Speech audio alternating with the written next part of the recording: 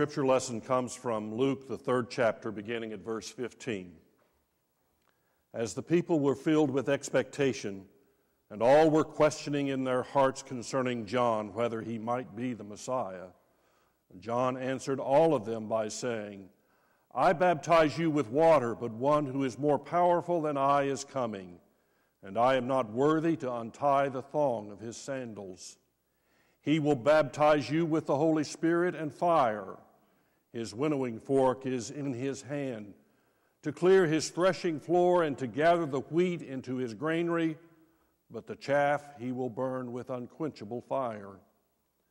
Now when all the people were baptized, and when Jesus also had been baptized and was praying, the heaven was opened, and the Holy Spirit descended upon him, bodily formed like a dove. And a voice came from heaven, You are my Son, the beloved. With you I am well pleased. The word of God for the people of God. Let us pray. Our gracious God, as we come to you this morning, we ask your Holy Spirit to descend once more upon our hearts and our lives, that we might recognize once more your claim and your call upon each of us.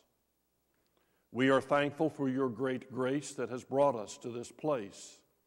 And we pray, dear God, that you might continue to strengthen and guide us in our spiritual walk, that we might learn more of your will for our lives, and we might be open to the teaching that the Holy Spirit might bring to each of us.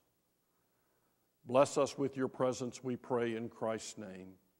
Amen. Well, today is the first Sunday after Epiphany. If you remember your Christian year, Epiphany is on January the 6th. And the first Sunday after Epiphany is always called the Baptism of the Lord Sunday, for that is the day in which we celebrate and recognize what took place when Jesus was baptized. Now, I can already see your eyes sort of glazing over, and you're thinking, oh no, here we go again, another one of those ritual sermons that I don't understand, and we'll get through this. Let me guarantee you, yes, we will get through this. But I hope it's more than just an endurance. I hope that we can open our minds to what is actually taking place here. That Jesus was baptized, and that we as baptized Christians are a part of the family of God. And that family of God is bigger than denominations. It's bigger than nationality. It's bigger than anything else. It brings us all together from around the world. We become brothers and sisters in Christ, not because we've joined the right church, but because we have been baptized. Now, I have done a lot of baptisms in my life. I've done them in swimming pools. I've done them in Kentucky Lake. I've done them in Soldiers Creek. Now that's interesting when you have a baptism in the creek in the summertime. You're not only dealing with the Holy Spirit, but you're dealing with water snakes as well. It adds a little bit to the service. You always have someone standing on guard. Baptisms are part of our lives. Most of my baptisms have been infant baptisms, and we're going to have another one here today in the late service. If you wanted to be immersed in this church, we have a stock tank. We can bring it out, fill it full of water, and we can dunk you, as they say. Baptisms are interesting. Sometimes I wonder now, when you go down, can I get you back up? And there's always the story of the preacher that was baptizing in the creek, and as he took the woman under the water, her wig floated away. There are all kinds of stories. The best one I heard was the little 4-year-old boy that had been baptized one Sunday morning, and he was driving home with his family after church, sitting in the back seat. Suddenly, he started crying. And his mother turned around to him and said, "Son, what's wrong with you?" What's wrong? I mean, you were baptized today. What could possibly be wrong? And the little boy said, the preacher said I was going to be raised in a Christian home and I want to stay with you guys.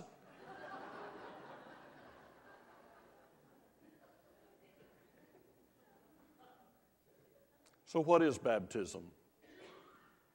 Is there something magical or mystical about this water? If I pray the right prayer, does it change its molecular structure and become something else? No. There's nothing magical or mystical about it. It's a symbol, much like all the other symbols we have in our lives. That diploma on your wall is a symbol of what you've experienced in education. The wedding band ring that you wear is a symbol of a commitment and a vow that you made. Now, will that keep you from doing wrong things? Will it keep you from falling into adultery? No. There's nothing magical or mystical about it. But it is a symbolic understanding of the commitment that we have made to each other, and baptism is a commitment that we have made to Christ. But more than that, it is a commitment that God has made to us through Christ first.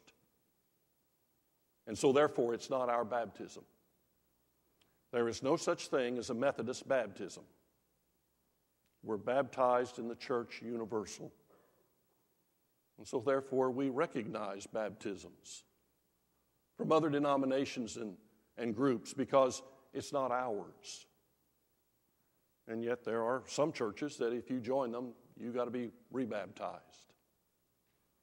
Baptism is really, first of all, an understanding of how God sees us in ways that we don't see ourselves. He sees something in us that says to us that we're important and that we're included. And sometimes it's mystifying. Have you ever looked at couples and wonder what they saw in each other? I know you have. I'm looking at some of you today and wondering about that. Just what in the world did she think she was getting? Or what in, I mean, you have those thoughts, don't you? I do. When I was in campus ministry, we would have young people fall in love with each other and all. They'd all want to get married. And more times than not, I thought, Lord, these things will never work. But they did. And they've gone on to have long and happy marriages. Well, long marriages anyway.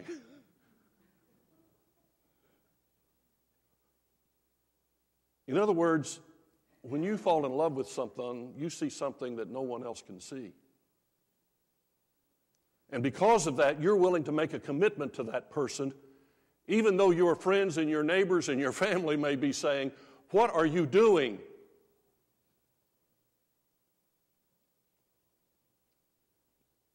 God sees something within each and every one of us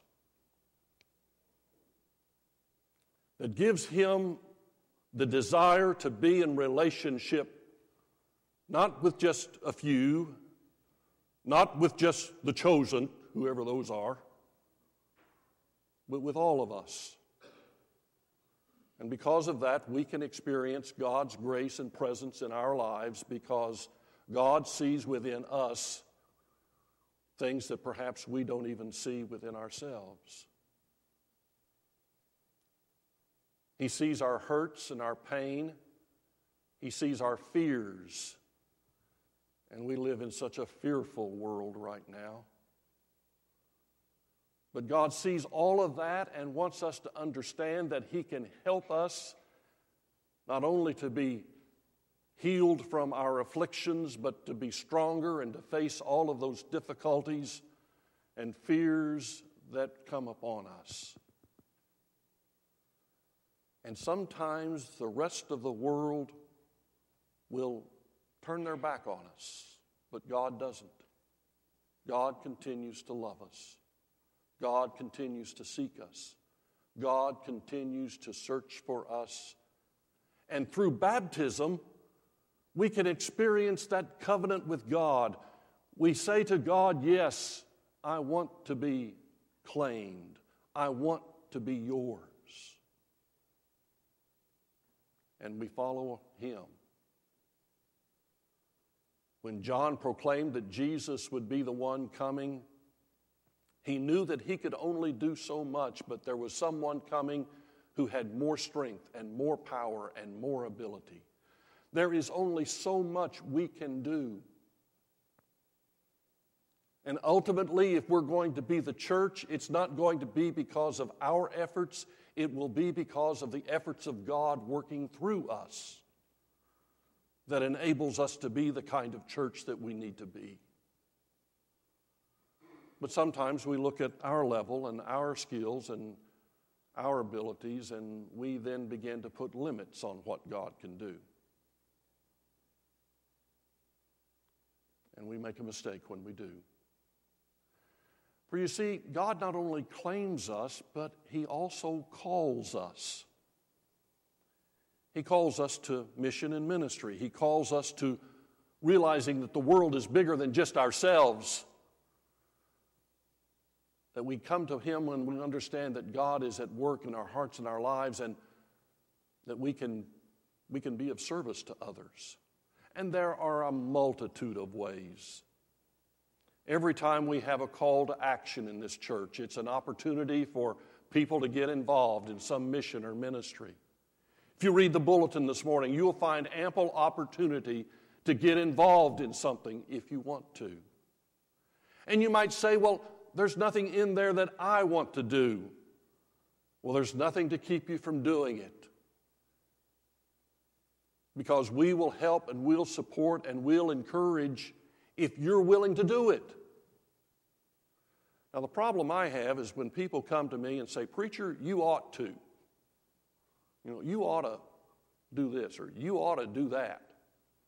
And listen, I'm well aware of all the oughts I have in my life. I've got plenty of them. And I can work all day long and not even be halfway down the list. But ultimately, God is asking us, what are we doing? How are we participating? One of the classic examples of someone who has volunteered their time and given themselves to others has been Jimmy Carter, a man who has selflessly given of himself when he could have sat back and taken life easy and lived a life of retirement and playing golf every day and not worrying about anything. And now, even into his 90s, he's still volunteering for Habitat for Humanity to try to help others. It's amazing how that works in our lives, that we can find our ministry not because we become preachers or missionaries or public speakers. We become missionaries whenever we find a way in which we can help others. And maybe that's with Habitat, maybe it's with a sewing machine, maybe it's with feeding people, maybe it's with cleaning up after disaster, maybe it's helping others that simply need a helping hand. Speaking of Habitat, there's a story of a man who came home from Vietnam, and he was stressed out beyond belief, and he had all kinds of problems. He couldn't keep a job, but he had carpentry skills. And so he found a place where he could volunteer some of his service, some of his time, just to have something to do. And at that particular city, they were building 6 houses at once. Quite a project. And he volunteered to help. The director of the project said, if you will help, we'll let you sleep in one of the houses at night, and you can sort of be security as well. So the guy brought his sleeping bag, and he slept in the house and watched the property every evening. It took him a year to build all of those houses, And once they got them all finished and they were ready to move in the new people, the director came up to the man and handed him a set of keys. And he said, "What's this?" And he said, "This last house that we built, we've decided to give to you." Suddenly he realized that what God had given to him was more than just a place to work, but he had given him an opportunity to find a mission in his life. So he found a home, but he also found a mission. And for the past 30 years, he has worked on several Habitat houses each year, volunteering to make a difference in someone else's life. Baptism isn't a ritual that's just about us. It's a claiming and a calling to be a part of the world, to be a part of the church, to be a part of a community, and to find out who we are.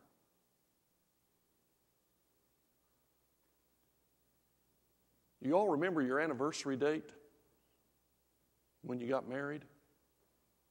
I hope you do. At least once a year that you remember it and get it right.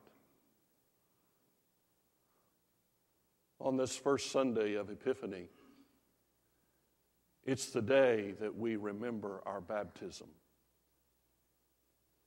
We remember what God has done for us through Jesus Christ, and because of that, we understand that we are claimed and we are called to be in this world making a difference for Jesus.